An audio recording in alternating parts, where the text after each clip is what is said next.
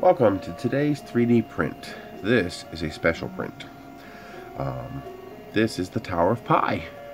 I had to actually scale it down a tiny bit to fit on my printer, but I actually love the scale. You can see the Pi symbol inside there. The cool thing is the side of this, that's what's really cool. I'm not even going to tell you what it is, I'm just going to show you. Let me see if I can get a little closer. There you go. There it is. 3.14159.26535 blah blah blah, all the way around, all the way around, all the way down to here. It's pi actually making up the structure of the cup. So this would be like a pen holder.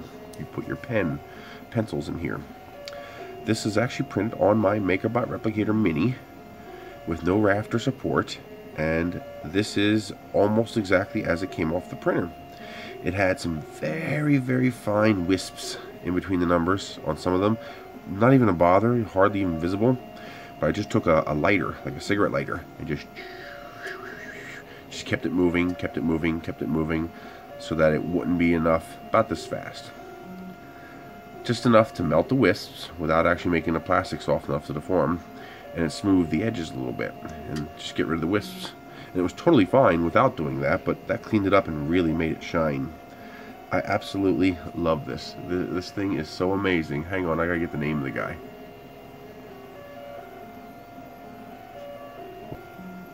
On Thingiverse, this is 271769 by Roman Heglin. Roman_Heglin. And it's called Tower of Pi, P-I.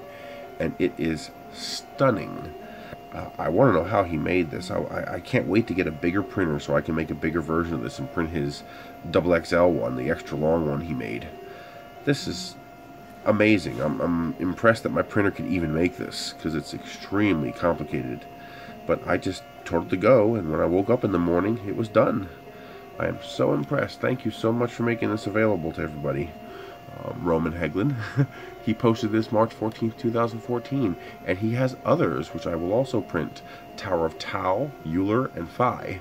And then he has a Pi pen holder, which is a little bit different. It has the numbers around the top, and it stretches them, extrudes them that way instead of this way. That's it. If you think you really want to test your printer and print something really nice, go try and print this.